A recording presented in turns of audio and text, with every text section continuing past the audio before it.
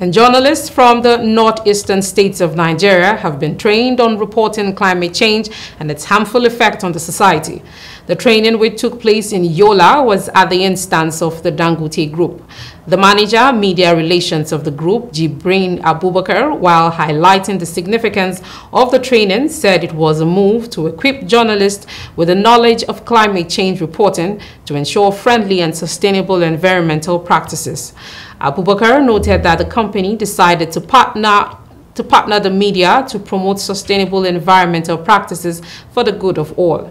In his presentation, a senior lecturer, Department of English, Modibo in Adamawa University, Yola, Professor John Ngamsa, urged journalists to invest in environmental journalism with all seriousness because the environment is man's only protective enclave. The counting from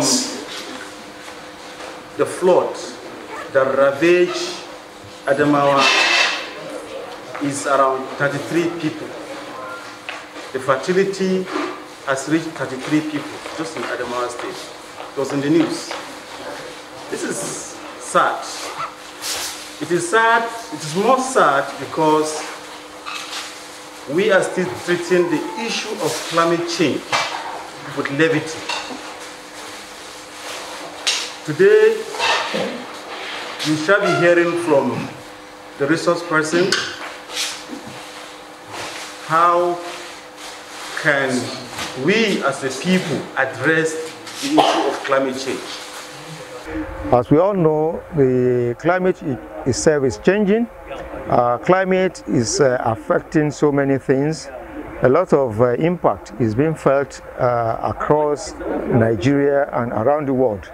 So we felt it is important for journalists who are reporting climate to understand the challenges and the opportunities that are there for them in this space. Something for everybody in the whole world to be up and doing, to understand the terms of what is happening to the environment, particularly nature. As it stands today, it is a clear rating that 99% of the air we take is no longer pure. It's only 1% that is good enough. And if it is good enough, you need only secured environments, you know, with natural things that are endowed, particularly trees, plants and flowers, and good water and clean water to have the 1% that is left.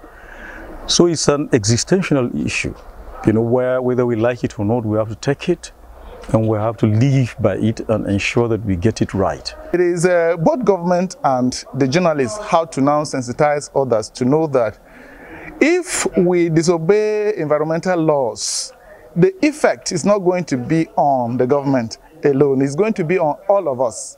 It is a devastating effect. So nobody will want to really do certain small things, dumping or refuse anywhere, blocking waters, cutting down trees indiscriminately, and all of these things that the effect that will come will consume us and our generation.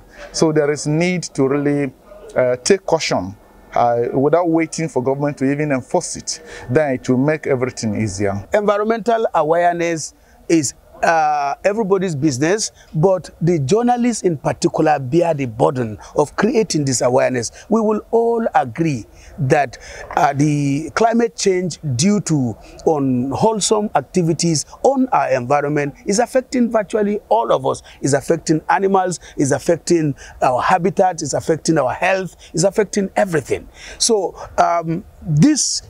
no event could be more timely than this one.